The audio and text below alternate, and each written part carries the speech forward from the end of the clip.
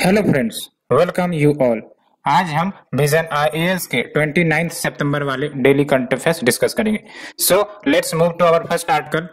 Supreme court directs centre to issue instructions to implement reservation in promotion for पीडब्ल्यूडीएस with in 4 month. तो देख लो, फिर से जो आपका रिजर्वेशन इन प्रमोशन वाला मुद्दा है वो सामने आया है और ये बार बार आपका न्यूज में रहता है, तो मेंस के लिए कहीं ना कहीं एक इंपॉर्टेंट टॉपिक के रूप में देखने को मिल सकता है। तो सुप्रीम कोर्ट ने कहा है कि जो इंस्ट्रक्शन है वो इश्यू किए जाए as per the section 34 of right of persons with disability act 2016, जो प्रिस्क्राइब करता है कि मिनिमम 4% रिजर्वेशन दिया जाए for the persons with benchmark disabilities.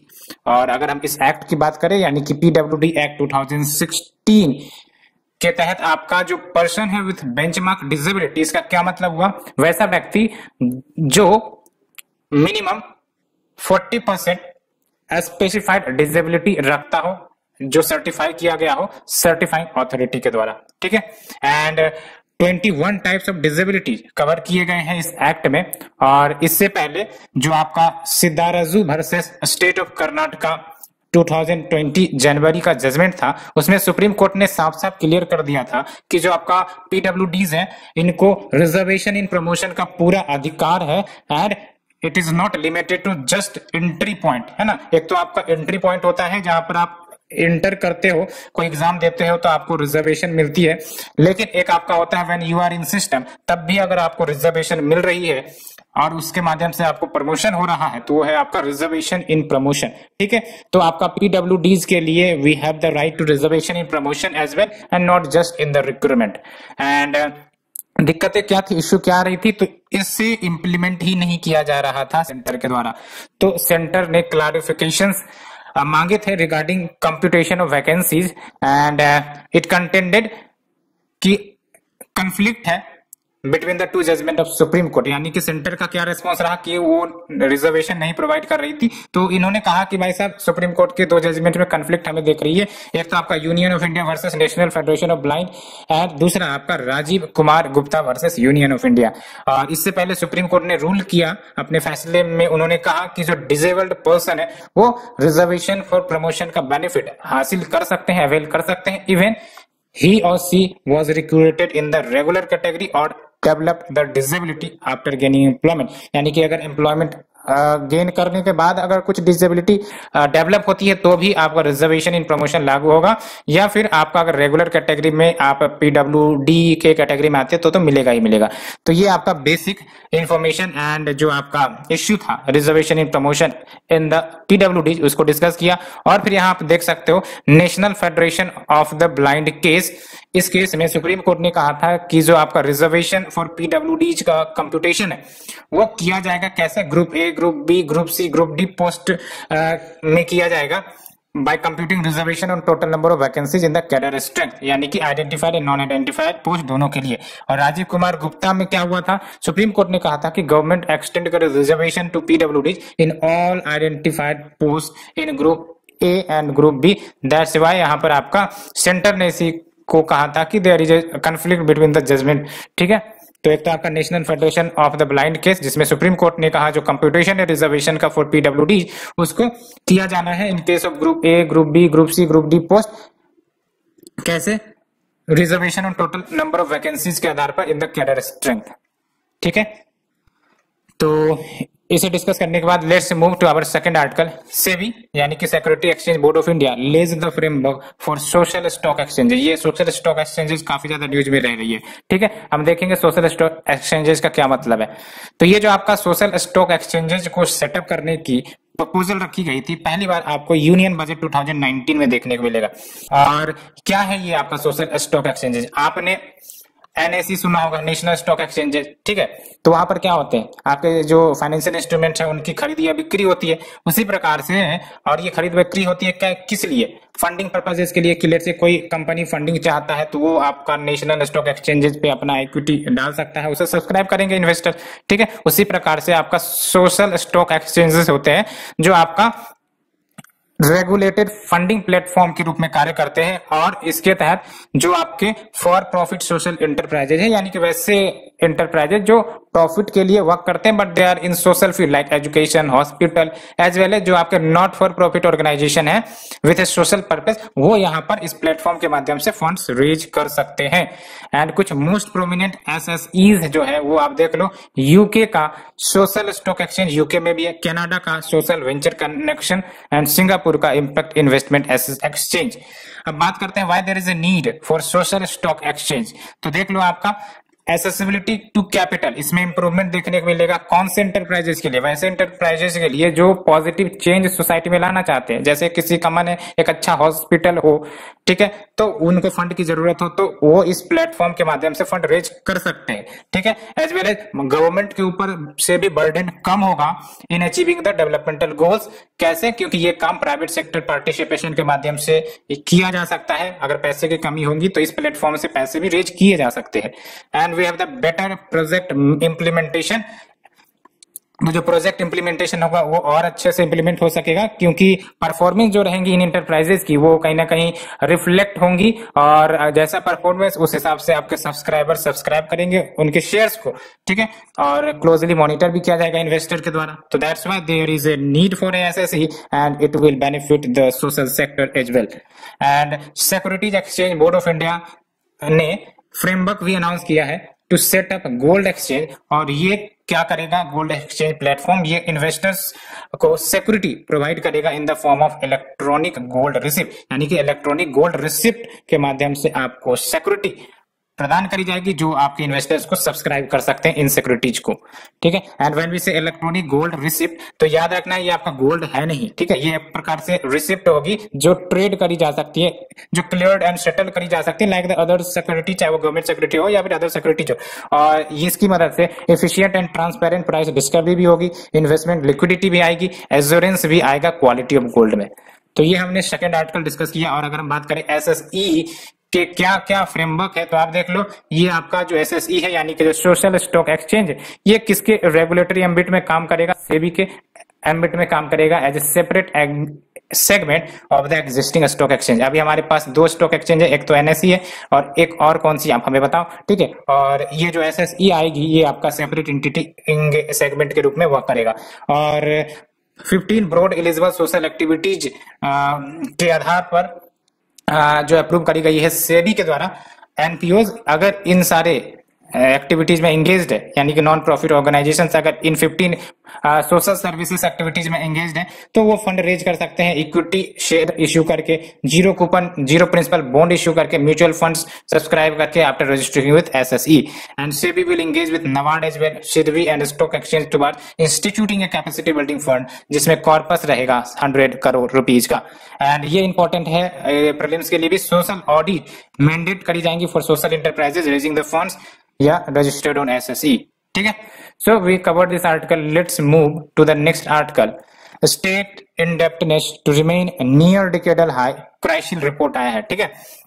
और बेसिकली इस रिपोर्ट के अनुसार we have the post pandemic recovery, है ना, उसके बाद से आपका रेवेन्यू में भी इजाफा हो रहा है, फिर भी जो एग्रीगेट इंडेप्टनेस है स्टेट की, यानी कि डेप्ट to gross state domestic product, यानी कि जो सारे स्टेट का आप डोमेस्टिक प्रोडक्ट ऐड कर दो, है ना, उसके ऊपर अगर डेप्ट जो भी रहे हैं उसका रेशियो निकालो तो we have the aggregate indebtedness of dept on indebtedness of state. तो वो आप देख लो 33% इस फिस्कल ईयर रहेगा, इस फिस्कल ईयर यानी कि 2021 to 22, तो काफी ज्यादा हाई है। आप देख लो डेप्ट टू जीएसडीपी, ठीक है, 33%। और पोस्ट पैंडेमिक रिकवरी के कारण आपका हायर रेवेन्यू आएगा, तो और इस रेवेन्यू के आने के बाद कहीं ना कहीं रेवेन्यू एक्सपेंडिचर भी होगा। तो इस रेवेन्यू एक्सपेंडिचर के कारण क्या होगा, आपका जो ये डेप्ट to gross state domestic product है या फिर आपका एग्रीगेट इंडेप्टनेस ऑफ स्टेट है, वो कहीं ना कहीं आपका उसमें सुधार नहीं देखने को मिलेगा, क्योंकि रेवेन्यू आएंगी लेकिन खर्च भी तो करने हैं, खर्च करने हैं तो कहीं ना कहीं आप जो डेप्ट है उसको कम नहीं कर सकोगे, क्योंकि खर्च तो कम नहीं किया जा रहा है, रेवेन्यू भले ही आ रही है लेकिन खर्च तो कम नहीं हो रहा है ना। तो ये कारण है आपका कि हाई रह सकती है despite post pandemic recovery. And आप देख लो कमिटेड एक्सपेंडिचर, है ना, क्यों हाई रहेंगी, यहाँ पर कुछ कारण बताए गए हैं। तो we have the committed expenditure, यानी कि सैलरीज तो देनी ही देनी है, पेंशन देनी ही देनी है, इंटरेस्ट कॉस्ट ये सब पे करना ही है, इसलिए आपका डेप्ट कम नहीं होंगे। As well as essential developmental expenditure, यानी कि कुछ खर्च ऐसे होंगे जो डेवलपमेंट के लिए करना ही है, इट इज ए मस्ट, जैसे ग्रांट इन एड हो गई, मेडिकल एंड लेबर वेलफेयर से रिलेटेड एक्सपेंसेस हो गई, तो यहाँ पर भी खर्च कम नहीं होगा। तो खर्च कम ही नहीं होगा तो फिर डेप्ट कम ही नहीं होगा। And we have the high borrowings by the state. तो अगर बात करते हैं, ये मेंस के लिए काफी इंपॉर्टेंट है, अगर स्टेट्स बार बार बोरोइंग कर रही है, ये आपको याद रखना है आपके सेंटर के लिए भी, अगर सेंटर भी हाई बोरोइंग करती है तो फिर क्या इंपैक्ट हो सकता है। तो इंटरेस्ट रेट्स जो इकोनॉमी में चार्ज करी जाती है वो इफेक्ट हो जाएंगी, है ना। अब गवर्नमेंट बार बार पैसे लोन के रूप में ले रहा है, तो जो देने वाला होगा वो तो बोलेगा कि भाई साहब हम ज्यादा इंटरेस्ट लेंगे, तो इंटरेस्ट रेट जो है वो उस पर इफेक्ट पड़ेगा, ठीक है। एंड अगर गवर्नमेंट ही ज्यादा से ज्यादा डेप्ट या फिर लोन लेने लगी, तो जो बिजनेसेस है, जो प्राइवेट फर्म्स है, उनको फंड की किल्लतें होंगी, है ना। वो जो लेंडर होगा वो देने में कतराएगा, बिकॉज उनको तो चाहिए कि भाई साहब हमें गवर्नमेंट को दे दो तो वो बढ़िया होगा, और गवर्नमेंट डिमांड कर रही है डेप्ट की, तो फिर वो जो लेंडर है, बैंक है, वो नहीं देना चाहेंगे।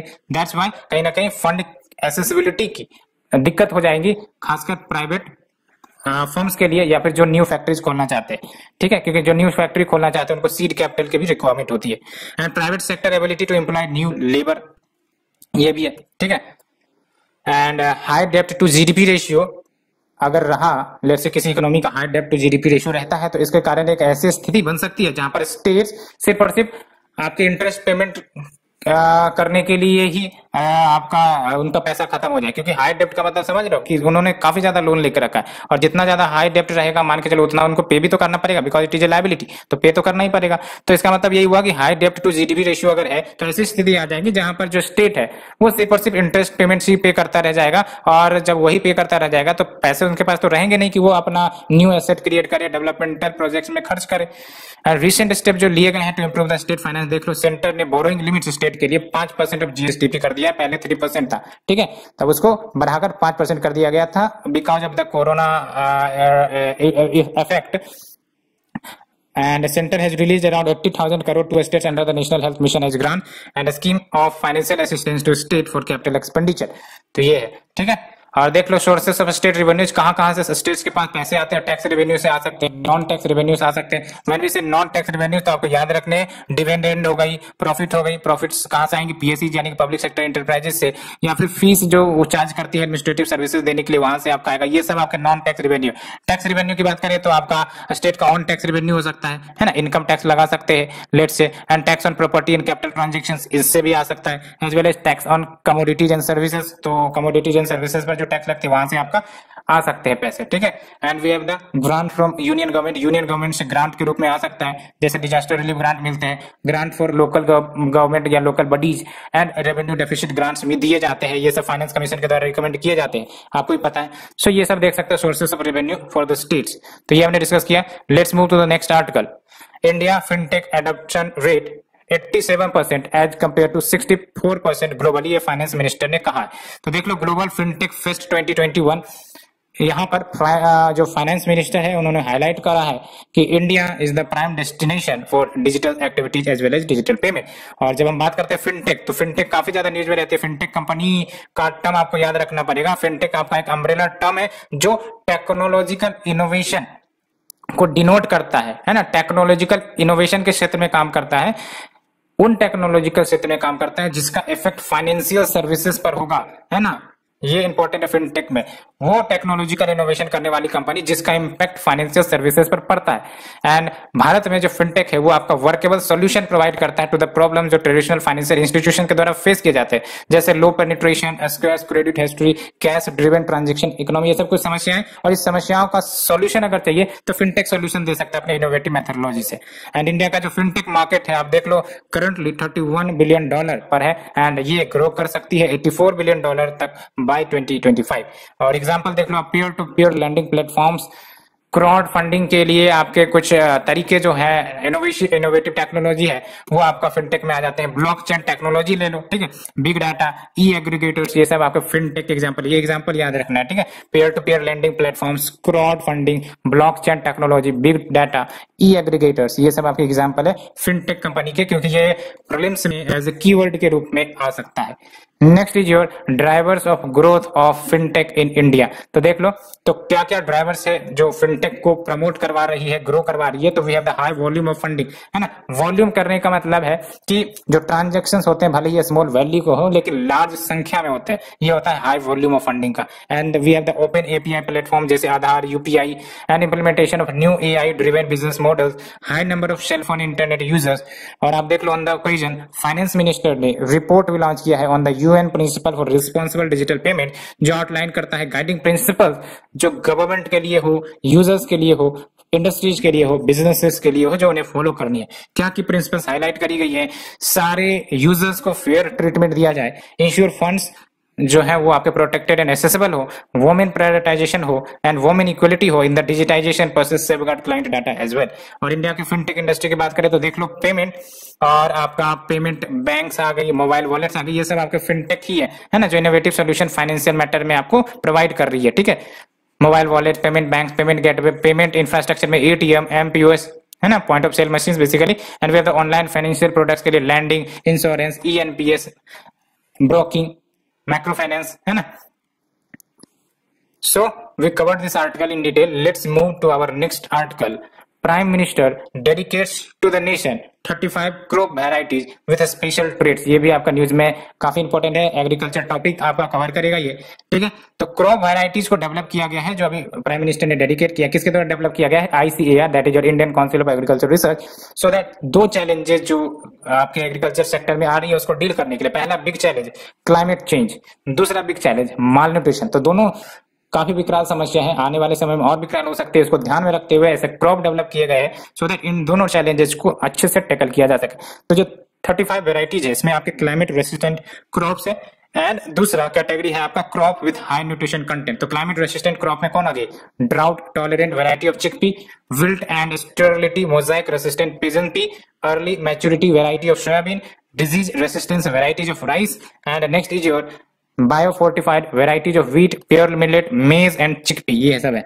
ठीक है, एंड ये जो स्पेशल ट्रेट क्रॉप वेराइटीज हैं वो मदद करेंगे इन addressing the climate change risk, जैसे आपका जो न्यू पेस्ट से अटैक होता है उस रिस्क को कम करेंगे, न्यू डिजीज को बढ़ने से रोकेंगे to the agriculture sector. And climate change vulnerability assessment जो ICAR के द्वारा किया गया था 109 रूरल डिस्ट्रिक्ट वो वेरी हाई रिस्क डिस्ट्रिक्ट है, जबकि 201 डिस्ट्रिक्ट वो आपका रिस्क डिस्ट्रिक्ट के कैटेगरी में आते हैं, है ना। तो क्लाइमेट चेंज रिस्क काफी ज्यादा है, उसके कारण आपका attack by the new paste, new disease ये सब हो सकती है एग्रीकल्चर में। सो इसको डील करने के लिए ये आपका डेवलपमेंट ऑफ सीड्स हो रहा है। एंड जो आपका एंटी न्यूट्रिशनल फैक्टर्स जो कुछ क्रॉप्स में देखने को मिलते हैं वो कहीं ना कहीं अफेक्ट करते हैं ह्यूमन और एनिमल हेल्थ को। एंड व्हेन वी से एंटी न्यूट्रिशनल फैक्टर तो वो सब्सटेंसेस हैं जो जनरेट तो नेचुरल फूड सब्सटेंसेस के ही द्वारा किया जाता है by the normal metabolism of species, लेकिन ये इफेक्ट एक्सर्ट करता है ह्यूमन बॉडी में which is contrary to the optimum nutrition. And on the occasion, Prime Minister also inaugurated the campus of National Institute of Biotic Stress Management of Raipur, Chhattisgarh में। यहाँ पर आपका national institute of biotic stress management Raipur Chhattisgarh में inaugurate किया गया है। Let's move to the short news, green voice 2050 project. तो ये आपका जो ग्रीन वॉयस 2050 प्रोजेक्ट है मई 2019 में लॉन्च करी गई थी और ये पार्टनरशिप प्रोजेक्ट है between Norway and international maritime organisation. And M क्या है इसका? शिपिंग इंडस्ट्री को ट्रांसफॉर्म कर देना है towards a lower carbon future. And ये डेवलपिंग कंट्रीज को समर्थन भी करता है in meeting there commitment towards relevant climate change and energy efficiency goals for international shipping. और इंडिया को सेलेक्ट किया गया है as a first country under the project for conduct of A pilot project related to the green shipping. Next is your banks can sell fraud loans to asset reconstruction company. तो bank चाहे तो fraud loans asset reconstruction company को बेच सकती है। और ये जो स्टेप आई है it is a way for focused recovery efforts in the loans, यानी कि इसके माध्यम से जो रिकवरी एफर्ट्स है लोन के सेक्टर में उसको डील किया जाएगा। ठीक है, और डाटा की बात करें तो as per the data from RBI annual report banks ने अप्रोक्स 3.95 ट्रिलियन रुपीज का फ्रॉड्स देखा है between the financial year 2019 to 21। काफी बड़ा अमाउंट है और आजकल के डिजिटल समय में फाइनेंशियल फ्रॉड बढ़ते जा रहे हैं। इसको आप करंट अफेयर्स के व्यू में मेंस आंसर राइटिंग के पॉइंट में यूज कर सकते हो। ठीक है, तो आपका जो फ्रॉड लोन्स है उसको डील करने के लिए आरबीआई ने कुछ डायरेक्शन दिया। व्हेन वी से एसेट रिकंस्ट्रक्शन कंपनी, ये फाइनेंशियल इंस्टीट्यूशन है जो क्या करते हैं, डेप्टर्स, जो बैंक है, किसी बैंक के जो डेप्टर्स हैं, ठीक है, उनको खरीदता है। यानी बैंक के जो डेप्टर्स कहने का मतलब ये है कि से बैंक ने किसी को लोन दिया था और वो लोन चुकाया नहीं, तो जिसने लोन नहीं चुकाया उसने कुछ कोलेटरल रखे होंगे, तो ये बैंक क्या करेगा, इन एसेट रिकंस्ट्रक्शन कंपनीज को सस्ते दाम में या फिर म्यूचुअली एग्रीड प्राइस पर ये वो कोलेटरल इनको दे देंगे एसेट रिकंस्ट्रक्शन कंपनीज को, और बैंक अपनी ड्यूटी से फ्री हो जाएंगे। उसके बाद एआरसी की ड्यूटी रहेगी कि वो उनको रिकवर करे, ठीक है, and attempts to recover the debt and associated securities by itself. Next is your MSME या उद्यम रजिस्ट्रेशन क्रॉसेस 50 लाख मार्क। तो देख लो उद्यम पोर्टल, ये जो कि आपका मिनिस्ट्री ऑफ एमएसएमई के द्वारा लॉन्च किया गया था। इन्होंने कंपोजिट क्राइटेरिया नोटिफाई किया है, जिसमें आपका investment and turnover as a criteria है to classify enterprises as MSME, और इसका इफेक्ट आपका 20 जुलाई 2020 से ही लागू कर दिया गया था। और ये गवर्नमेंट को असिस्ट करता है इन aggregating collecting the data on number of MSME in the country. क्या फीचर है, तो देख लो रजिस्ट्रेशन पेपरलेस है, सेल्फ डिक्लेरेशन के आधार पर आपका रजिस्ट्रेशन हो जाएगा, remove the need for renewal of registration, and MSMEs को ये मदद करता है इन availing the benefit of the government schemes for MSME like credit guarantee scheme, public procurement policy, and to become eligible for priority sector lending from bank. Next is NDMA, काफी important है, और आप देख लो 17 फाउंडेशन डे एनडीएमए का celebrate किया गया। Government ने 2 new initiative launch किए, आपदा मित्र स्किल अपग्रेडेशन के लिए common alert protocol, so that location based targeted alerts disseminate किया जाए एसएमएस के माध्यम से, वो भी वर्नाकुलर लैंग्वेज, ये काफी इंपॉर्टेंट। वर्नाकुलर लैंग्वेज में अगर इन्फॉर्मेशन मिलती है तो लोग उसे एक्सेस कर सकते हैं, अंडरस्टैंड कर सकते हैं, समय रहित उससे डील भी कर सकते हैं, ठीक है। एंड एनडीएमए की बात करें तो आपका प्राइम मिनिस्टर इसे हेड करती है, and apex body for disaster management in India and disaster management act 2005, ये आपका एनडीएमए के क्रिएशन की बात करते हैं, and the institution mechanism at the state and district level, and we have the national disaster response fund जो specialised force है disaster response के लिए specially, and it works under NDMA. Next is your sentinel site surveillance. तो हाल ही में centre ने surveillance जो है dominant delta variant जो कोविड-19 का है उसको बढ़ा दिया है, सर्वेलेंस को बढ़ा दिया है via sentinel site. When we से सेंटिनल साइट, तो ये हेल्थ फैसिलिटीज जहां पर रैंडम सैंपल्स क्या करेंगे, पिकअप कर दिए जाएंगे पीरियोडिक वे में, और ये डाटा को कंपेयर किया जाता है over the time, so that trends निकाले जा सके, क्या बढ़ तो नहीं रहे केसेस, ठीक है, सो दैट अर्ली वार्निंग से पता चल सके स्पेसिफिक हेल्थ इवेंट के ऊपर। और ये आपको यूजफुल एपिडेमोलॉजिकल इंफॉर्मेशन प्रोवाइड करता है on proportions which is caused by the different pathogens, as distribution, risk factor, तो ये सब जानकारी बेसिकली आपको देता है, ठीक है, to monitor the trends of hospitalisation cases. Next is your national action plan for dog mediated rabies elimination, ये लॉन्च किया गया, एनएपीआरई लॉन्च किया गया, national action plan for dog mediated rabies elimination, ठीक है। तो देख लो ये आपका प्रिपेयर किया गया national centre for disease control के द्वारा, और ये नेपरी जो है आपका टारगेट करता है to and rabies bye 2030 via one health approach. और इससे पहले जो नेशनल रेबीज कंट्रोल प्रोग्राम ये लॉन्च की गई थी ड्यूरिंग द 12 5-year प्लान।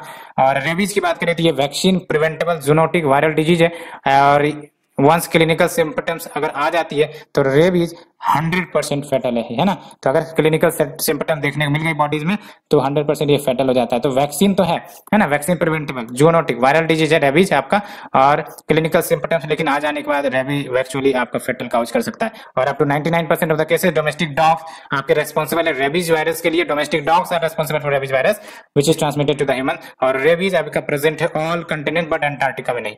तो देख लो साइक्लोन गुलाब ये न्यूज में आई थी बेसिकली, तो हाल ही में साइक्लोन गुलाब लैंडफॉल आपका ईस्टर्न कोस्ट ऑफ इंडिया में किया है। ट्रॉपिकल साइक्लोन की बात करें तो ये तो आपका रैपिडली रोटेटिंग स्टॉर्म होता है जो ट्रॉपिकल ओशियन में ओरिजिनेट होते हैं, और बिकॉज ऑफ दैट ये एनर्जी भी वहीं से प्राप्त करते हैं, ठीक है। और लो प्रेशर सेंटर होता है इनका, और क्लाउड स्पिरल करते रहते हैं ऐसे ऐसे करके, ठीक है, toward the surrounding I and central part of the system जहां पर वेदर नॉर्मली काम रहेगा एंड फ्री ऑफ क्लाउड्स है ना। तो आई के सराउंडिंग में बादल घूमते फिरते रहेंगे, स्पिरल करते रहेंगे, लेकिन ये जो आई है यहाँ पर काम वेदर रहेगा, फ्री ऑफ क्लाउड्स रहेंगे, आप आसमान में सामने से देख सकते हो। फेवरेबल कंडीशन की बात करें, लार्ज सी सरफेस जहां पर टेम्परेचर मोर देन 27 डिग्री हो, कोरियोलिस फोर्स होना मस्ट है, small variation of vertical wind speed, ये काफी इंपॉर्टेंट है वीबीआई के रूप में, स्मॉल वेरिएशन होना चाहिए वर्टिकल विंड स्पीड में। वर्टिकल विंड स्पीड में ज्यादा अगर वेरिएशन रहा तो वो आपका साइक्लोन बनने देगा ही नहीं, ठीक है, ठीक है। तो small variation in vertical wind speed, pre existing week low pressure है तो और बढ़िया बात है। अपर डाइवर्जेंस होना चाहिए है ना, अपर डाइवर्जेंस यानी कि यहाँ से राइज करके यहाँ डाइवर्ट करेगा, ठीक है। और आपका स्मॉल वेरिएशन होना चाहिए वर्टिकल विंड स्पीड में। तो वर्टिकल विंड स्पीड यानी कि वर्टिकल विंड स्पीड में स्मॉल वेरिएशन हो, और pre existing week low pressure, upper divergence above the C level stream. Next your person in news, Bhagat Singh news में रहे हैं, और आप देख लो रिवोल्यूशनरी लीडर, इनके बारे में कौन नहीं जानता है। सोशलिस्ट विचारधारा, सेकुलर एंड डेमोक्रेटिक इंडिया में बिलीव रखने वाले, और he was inspired by Bolshevik revolution. And 1924 में ये हिंदुस्तान रिपब्लिकन एसोसिएशन के सदस्य भी बने थे। बाद में भगत सिंह ने HRA को HSRA के रूप में रीनेम भी किया था। 1926 में इन्होंने यूथ ऑर्गेनाइजेशन, जिसको नौजवान भारत सभा कहते हैं, इन्हें लॉन्च किया था। और Bhagat Singh along with Batukeshwar Dutt central legislative assembly, है ना, सेंट्रल बॉम्ब लेजिस्लेटिव असेंबली वाला जो केस आया था वहां पर उन्होंने बम फेंका था। और ही अलोंग विद राजगुरु सुखदेव, इनको डेथ पेनल्टी दी गई थी लाहौर कंस्पिरेसी केस के लिए। ठीक है, तो लाहौर कंस्पिरेसी केस के लिए भगत सिंह राजदेव और भगत सिंह, राजगुरु और सुखदेव, और सेंट्रल लेजिस्लेटिव बॉम्बिंग केस में आपके Batukeshwar Dutt and Bhagat Singh. And he along with also road why I am an atheist. तो याद रखना, पुस्तक जो भगत सिंह ने लिखा है व्हाई आई एम एथिस्ट। ठीक है, next is your places in news. तो देख लो, बरहोती चमोली उत्तराखंड में, और ये चमोली डिस्ट्रिक्ट ऑफ उत्तराखंड में लोकेटेड है। And it is one of the 3 border post in the middle sector, जो आपका उत्तर प्रदेश, हिमाचल प्रदेश, उत्तराखंड को कंप्राइज करता है on the India China border.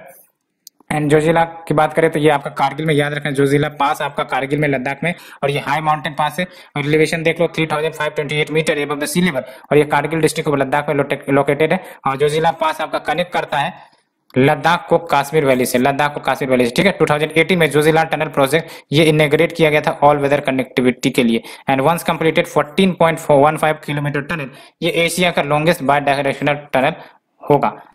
तो ये हमने आज का डिस्कशन कंप्लीट किया friends. So hope you enjoyed. Thank you friends, thank you very much.